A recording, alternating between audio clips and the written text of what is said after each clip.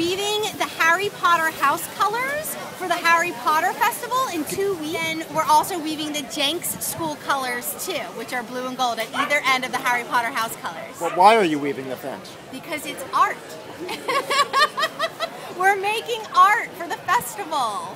It's called fiber arts. I'm a fiber artist, and I was brought in by the Chestnut Hill Business Association to do this project for the festival today. I am just accepting all kinds of helpers that come up to help me. It's really for kids and their families. Like, really. I'm going to set up a gray for us. Okay, I'm going to show you how to weave. First of all, I've got all of this fabric here, and they're all cut into strips that are about 6 feet long.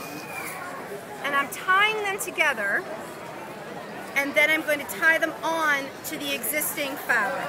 And we're basically using the fence as a loom. All right?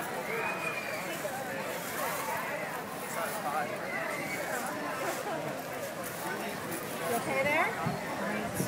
All right, so now I'm tying on to the fabric that was left over, and then I have to back up.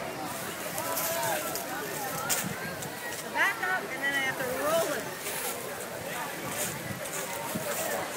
You can get some more if you want, or you can change to a different color. Oh, actually, do you want to do this gray one for me? So now I'm going to go under and over, because this is the warp, and this is the weft.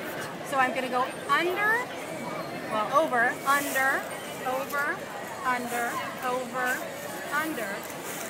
And this is how we get them to stay in place, by weaving them through the metal. How do you know when you're done? So I'm kind of just doing it so that the colors are pretty even.